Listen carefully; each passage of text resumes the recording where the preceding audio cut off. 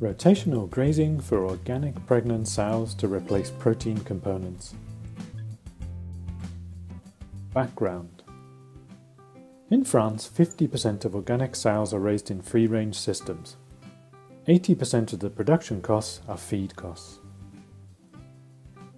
The classical feed for pregnant sows consists of 40% cereals, 16% maize, 20% wheat bran, minerals, dried alfalfa, and about 15% of protein components. The research question now is it possible to replace this part with grazing?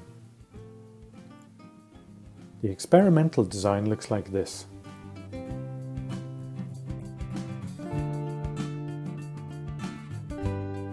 The requirements are: you need grassland rich in legumes, rotational pasture with paddocks, less feed, 80% of the control feed, less protein in supplied feed.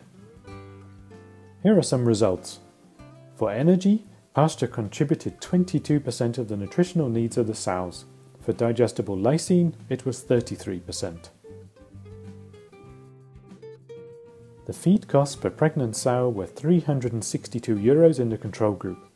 For pasture, the feed cost was €294 plus €10 for pasturing. Pasture resulted in 16% savings compared to the traditional method, and it could be increased with a longer pasturing season. Here are some recommendations. If there is too much competition at feeding, then individual feeding in the refectory is recommended.